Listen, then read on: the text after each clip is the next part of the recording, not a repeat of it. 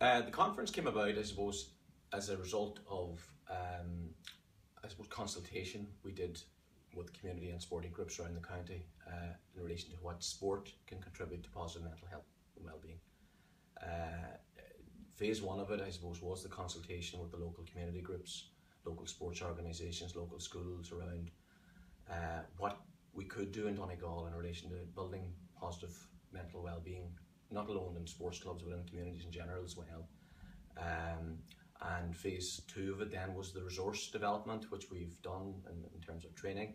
And now with the resource developed, I suppose we're looking at the conference, which is happening on the 28th of May, and I suppose showcasing the work that we've done, but also then I suppose tying it in with the various clubs, the various organisations, sporting organisations that are doing a lot of work around positive mental well-being, and I suppose really looking at what sport can contribute to building positive mental health and well-being in sports clubs. The charter for clubs in 2012, and the big focus there was the win at all costs mentality that's crept into not just adult sport but sport at underage level, and that's something that you see as a big challenge and a big issue at the moment.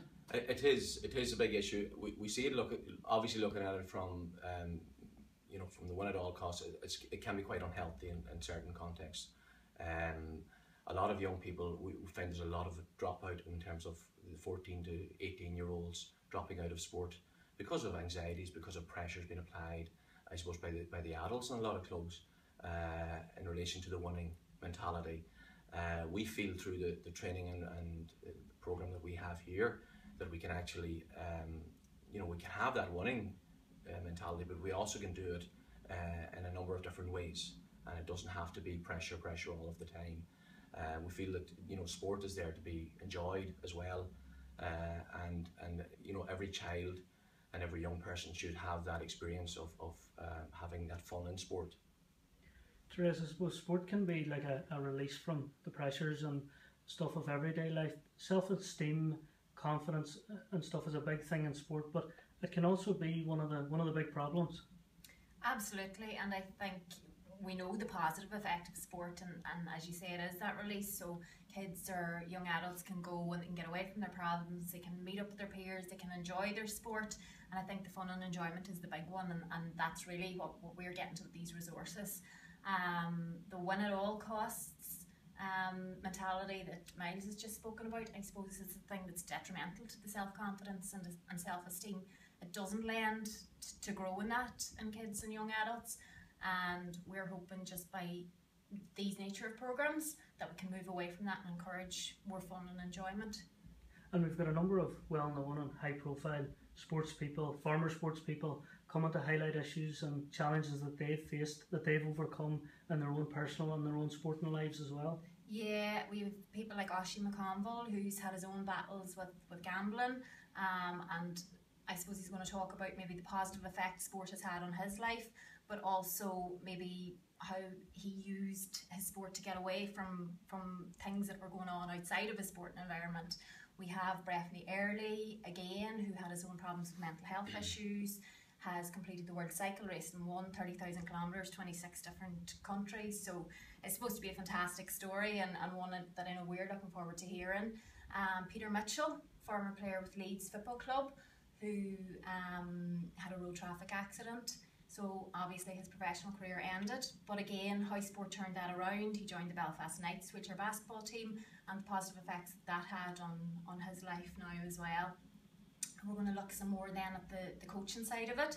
So we have got Antonio Montero from the Coach Diary, a well-known football blog, who's responsible for rolling out the Silent Sidelines campaign in Ireland.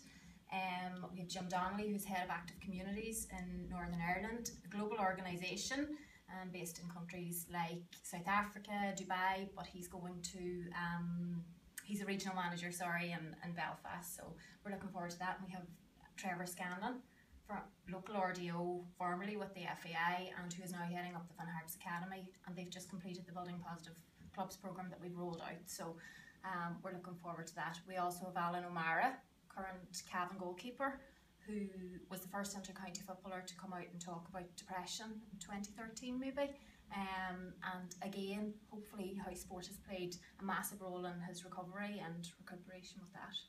Myles, that breadth and sort of the depth within those speakers, it sort of highlights the many issues that are within, you know, a lot of clubs around Donegal, and maybe issues that people close but not central to those clubs are aware of. Absolutely, and I think at times we can be reactionary to those issues. There are quite a number of issues out there, whether it's addictions, whether it's low self-esteem, whether it's poor mental health. There's a lot of addiction, and those issues are in sports clubs as well as in other communities and schools. And I suppose at times, and we found it from the sports partnerships point of view, that a lot of organisations are reactionary to that. They're coming to us after there's an incident or an issue. Going on what Myles is saying there about the many challenges and issues that are within clubs, it's so important, isn't it, that coaches and people who are involved in running clubs and running teams are not just aware of these issues but know how to deal with them. Absolutely, and I think that sometimes people wait until an issue hits a club before they do anything about it. I know we receive various queries and questions from clubs on how to deal with situations and maybe how they should go about things, but very often it's after an event has happened.